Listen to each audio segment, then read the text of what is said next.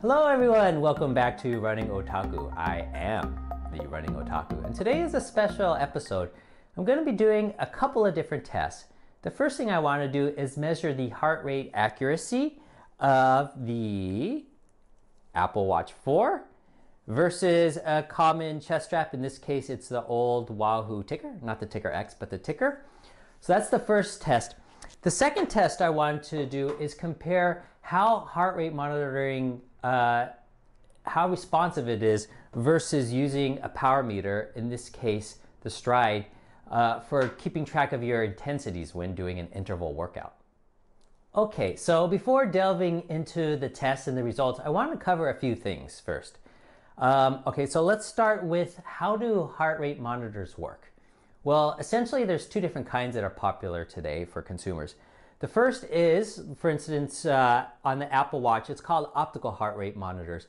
And the way they work is on the back of the watch, there's a green LED, and that light shines onto your blood vessels, and that light gets refracted or reflected back into different wavelengths. And the optical sensor can actually see those wavelengths and record them, and from that compute what your pulse is. The second kind of heart rate monitor has been around actually since at least the 80s. It's a chest strap. I think the camera's too high, but it goes around like this, but onto your skin. And the way this works is a little bit different. It's got two pads on it, and these pads are actually electrical sensors. And what it does is it measures the electrical activity of your heart, and from that it can determine when the heart is beating and come up with your pulse. Okay, so that's how heart rate monitors work. The next topic I wanted to cover are some of the drawbacks of using heart rate monitors when training. And you hear this a lot, that there's many different factors that can artificially inflate your heart rate, which kind of throws off the training zones. So I want to cover 12 common causes that could actually elevate your heart rate and discuss those a little bit. So the first few actually have to do with medical conditions. For example, if you have thyroid disease, that can elevate the heart rate. Likewise, if you have anemia and you have a kind of lack of oxygen in your blood, that will actually cause your heart to beat faster to deliver oxygen to your body. And third, there's heart arrhythmia, right? This is a condition that could actually increase your pulse as well. Similar to that, for the women out there, pregnancy. So if you're pregnant, that could actually elevate your heart rate as well. So those are some of the kind of common medical conditions that can affect heart rate. There's a lot of kind of daily life things that can affect heart rate as well. For example, emotional stress, right? If you're stressed out at work or you've got these deadlines, it can release norepinephrine into your system, which increases your heart rate. Likewise, a cold or a fever, right? If you have an infection, your body's working harder to overcome that, and that too will elevate your heart rate. If you have a lack of sleep, your body will naturally produce some adrenaline to keep you going, and that adrenaline will raise your heart rate. Also, the time of day, right? As I understand it, the longer you go in the day, the higher your heart rate may climb. So if you're working out in the mornings most of the time, then one day you go in the afternoon, you could be a few beats per minute higher during that afternoon training session. What else? Drugs. So some are common, some are not. So for example, caffeine can raise your heart rate. If you're taking allergy medicine, that can increase your heart rate. Some cold medicine can as well. And then, of course, you've got things like cocaine, crack. I don't know what you guys take. I think I smoked pot twice in my life, so I'm not really one to talk about drugs. But some of them obviously can elevate your heart rate as well. So those are some external factors that can affect it. And then finally, let's talk about a few things. Heat and humidity. So your body has to work hard to kind of dissipate heat and produce sweat, and that will increase your heart rate. Likewise, if you're dehydrated, your heart rate will go up. If you are glycogen depleted, so if you've been running a lot and your blood sugar's low, that can raise your heart rate as well. So those last three, I think, all contribute to what is called cardiac drift, where, as you may notice when you're running, you could be running kind of at steady state for 1 hour, but your heart rate will gradually increase. And that's probably from a combination of increased heat, body heat, dehydration, and that glycogen depletion. So I just gave you 12 different factors that can artificially inflate your heart rate. And these are, you hear over and over again from certain endurance athletes that sort of poo-poo heart rate training because those factors can lead to an elevated heart rate. And when you're trying to train in a very kind of narrow band for heart rate, having it thrown off by 5 or 6 beats kind of throws the training off. And so I would say I agree with them, but I also disagree. Right? On the surface, they're correct. All of those factors can contribute to a higher heart rate, and it throws off the training a little bit. But where I disagree is that being kind of thrown off is actually a good thing, because you have to listen to your body, right? If for whatever reason on a particular day your heart rate starts 5 beats per minute or so higher than normal, you need to take that into account. So if you're trying to run a workout at a certain pace, for instance, and you notice your heart rate is a little bit high, maybe that's your body telling you that you need to slow down a little bit, that you're overstressing the system for that day. So I think there's a lot of benefit there. What I think really needs to be done is actually each day measure your resting heart rate to see what that baseline is for that day. And if you take that into account in your maximum heart rate, a lot of people call this heart rate reserve training. But anyways, if you take those two factors into account, I think there's a better way of kind of calibrating for any given day what training zone you should be in. The other factor many people will tell you, which is a problem for heart rate training, is heart rate lag, right? And what this simply is it just takes a while for your heart to catch up to your body. So if all of a sudden you quicken the pace or you hit a hill, it might take a certain amount of time, well, it does take a certain amount of time for your heart to catch up.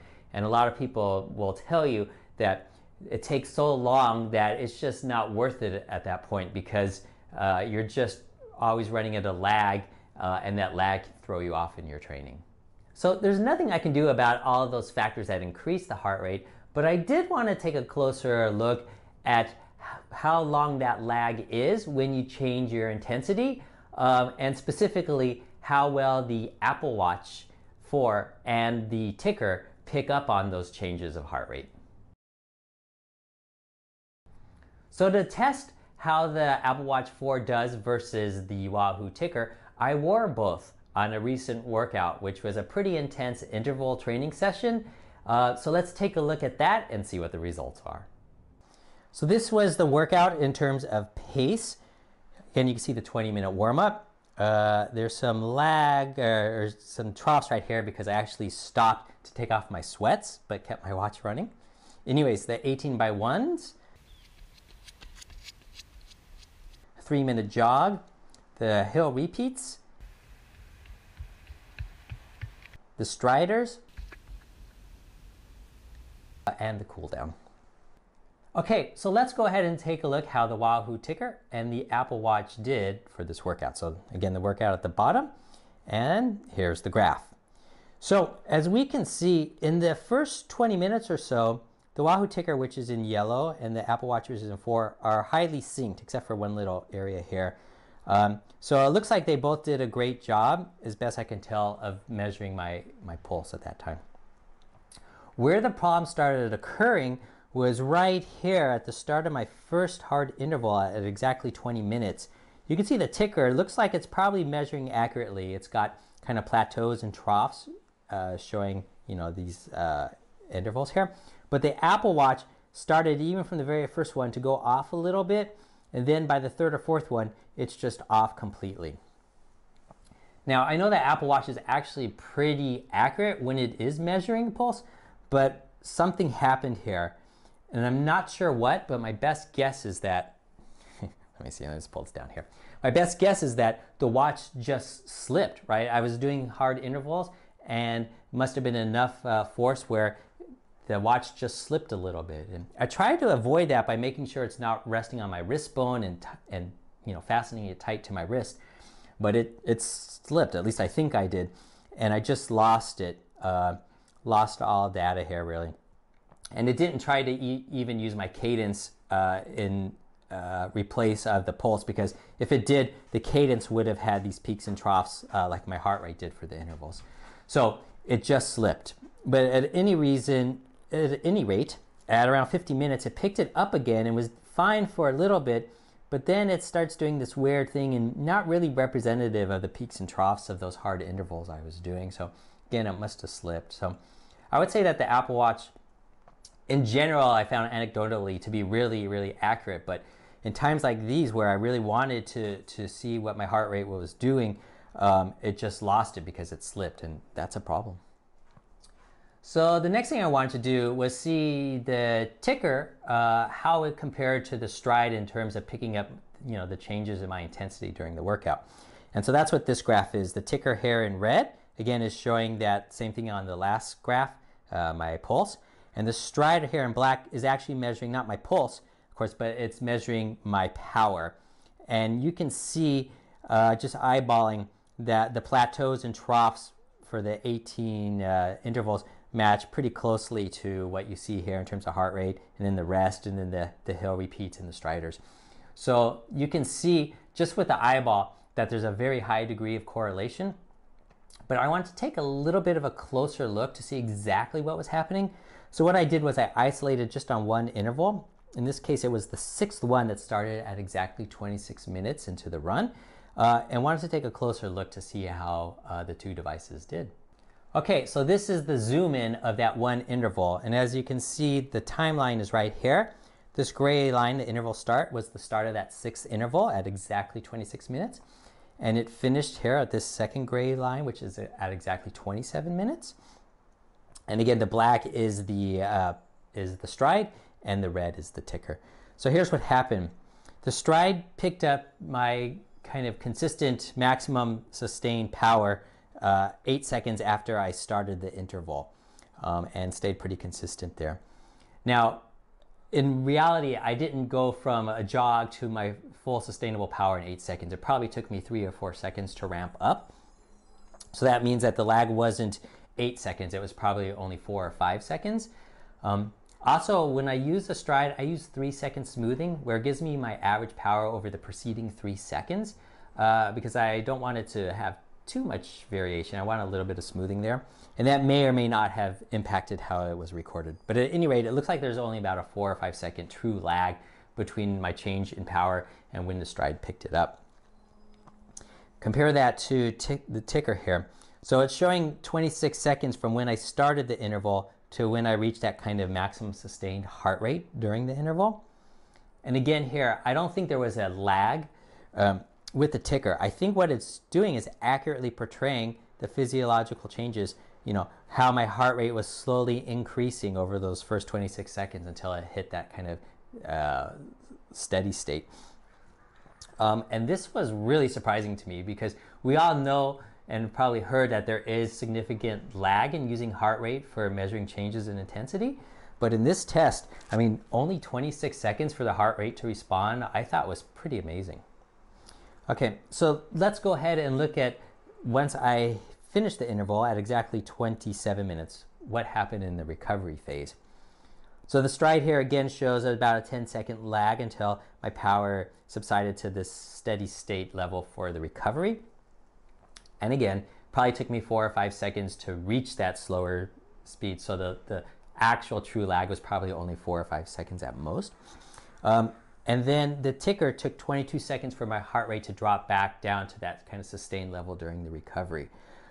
So even quicker than picking up the changes going up. So again, really surprising. I was expecting way more than a minute of lag, and it turns out the heart can measure changes in just as little as here, 22 seconds. And so those are the results. I was really surprised for a couple of things. One, I had a feeling that the Wahoo TICKR would do well. I've used it on and off for many years and found it to be quite responsive. The Apple Watch 4, this is the first time I ever did any kind of testing with it with regards to heart rate. I have been using Apple Watch 4 for a long time, and I don't really train with heart rate today, but I do look at the results kind of post-run, and I have seen more often than not that it seems to be pretty good at measuring my changes in intensity. Today, it blew it. But that I think was because simply it just moved on the wrist a little bit. So if you are much better than I am at affixing it to your wrist and keeping it steady, I think you'll have no problems at all. But if you're doing a really hard workout and you have narrow wrists, or they taper a lot, and you've got a really accentuated arm swing, it could cause a problem like it did to me. The second thing that I found surprising was just how quickly the heart responded to a change in intensities. Now, I realize that this factor actually could be different amongst runners. For example, for runners that are in really, really great cardiovascular condition, much better than me, you might find that their recovery rates drop even more quickly and are more responsive than were mine. Or perhaps they climb slower to start with and can handle higher intensities before the heart rate really starts climbing. So it's probably a little bit individualistic, but at any rate, only 20 seconds, 25 seconds or so lag between the significant change of intensity and the change that was accurately reflected in the heart rate monitor, I thought was pretty amazing. So those people who say that there is heart rate lag are correct, but it's only 20, 25 seconds. It's not that bad. So if you're just doing one long tempo run or a series of long intervals, maybe that 20 or 25 seconds doesn't make much of a difference. If you're doing really quick intervals that are maybe 15, 20 seconds in duration, then of course, yeah, I can see that as being a problem. And finally, I was impressed with how quickly the Stryd was able to account for change in intensity. As I showed you, I think there's probably only a 3 or 4 second lag. So it's not perfect, but 3 or 4 seconds, I think for most humans is more than good enough. So if you aren't fortunate enough to do an interval workout and have a track nearby, you need to do it on the roads, and it's short, or you want to be really precise of when you start and stop, I think the Stryd is great for those circumstances. Okay, so that's about it. If you like what you saw, please click the like button. If you really liked what you saw, then go ahead and click subscribe and that little bell right next to it. That will instantly notify you every time I upload a new video. And if you do that, you can follow me as I progress between now and April 15th on my journey to set a PR at age 48 and go sub 3 in the Boston Marathon. So thank you once again, and we'll see you all next time. Bye-bye.